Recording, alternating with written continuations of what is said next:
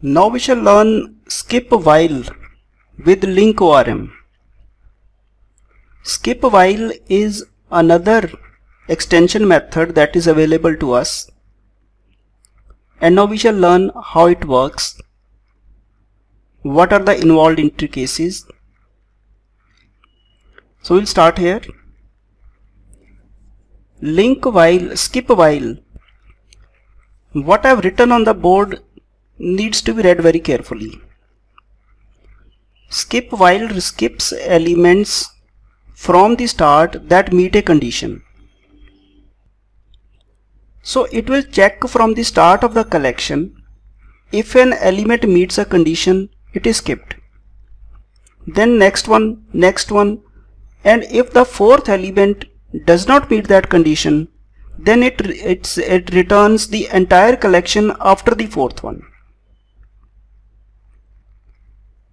Now let us apply it to a practical example. See this one. Suppose I have a collection 1, 1, 2, 3, 5, 1, 3. If I write SkipWhile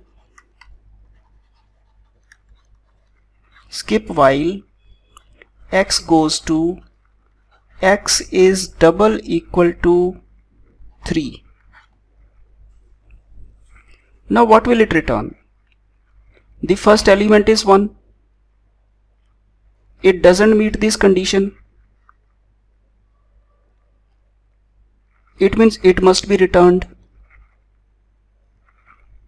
Then I said, starting with the element that does not meet a condition, remaining is returned. So the result would be 1, 1, 2, 3, 5, 1, 3.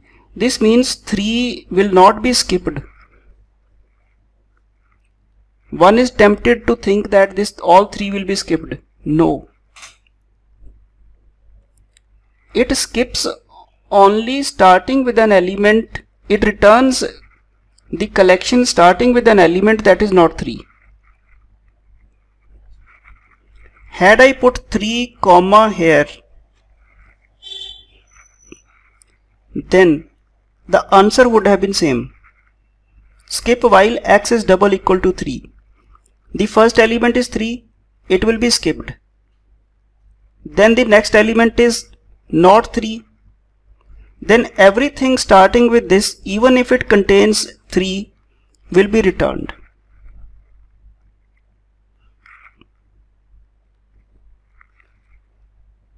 If your objective is to skip only the 3's, then you would have written it dot where x goes to x not equal to 3. Then where clause is there. But if you want to skip from the start the elements that meet a certain condition and return the remaining collection, then SkipWhile is used. So most people get confused with this one.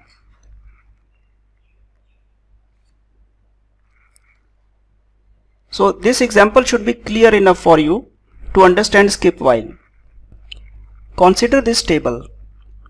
This is our TBL patients table, and our objective is, just for the fun of it, to display the elements from 4 onwards. Now we know that it can be done with TBL patients dot where ID is more than 3, but we can try doing it with SkipWhile. So we'll do it with SkipWhile. And before I proceed, I want to tell one small thing, that SkipWhile, it operates on I enumerable and not I queryable.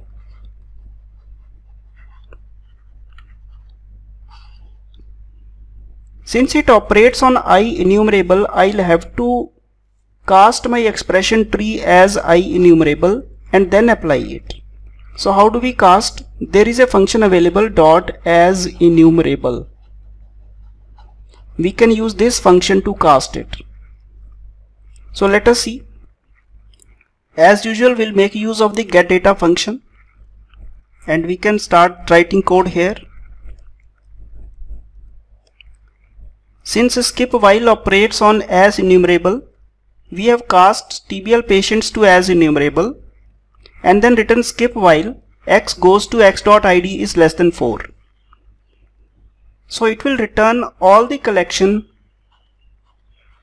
This is 1, 2, 3, this is the ID column.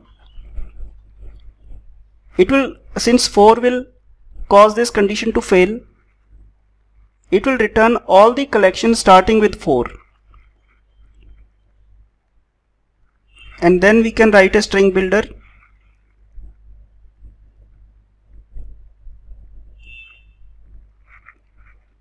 And we have returned sb.toString.